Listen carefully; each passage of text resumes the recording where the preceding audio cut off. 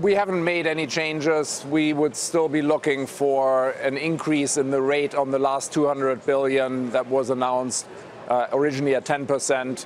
It's scheduled to go to 25. And then we still think there is a probability that you get tariffs beyond that on China.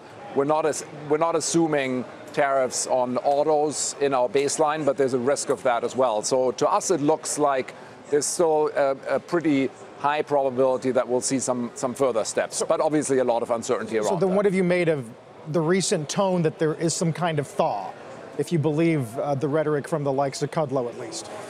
Well, I think it's been going back and forth, as you have reported. So clearly there are some mixed signals, and we're going to have to see. We haven't changed our baseline case, but of course that baseline case could be wrong, and we could be seeing a deal at an earlier stage.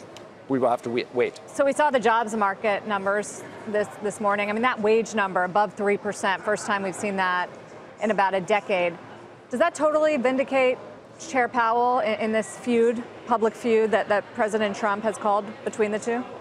Well, I think it's more about what it tells us about the labor market healing, and the labor market healing has continued. We've been seeing it in the employment numbers, we've been seeing it in the unemployment numbers, we've been seeing it in various surveys, and I think the wage numbers was probably the biggest laggard in all of that, and that's much less true now. It's also not just the average hourly earnings numbers, but also the employment cost index, which came out a couple days ago, which also showed an acceleration to the fastest pace. So right now, I think we are at about 3% year on year. I guess what I'm saying is, doesn't it justify the pace of interest rate increases we've seen from this Fed and will continue to do? Yeah, I think so. I think it makes sense to be normalizing monetary policy when the economy is at, or probably actually a little bit beyond, full employment. Inflation's at the target, and now wages are also probably roughly in line with what you'd expect over the longer term. In that environment, I think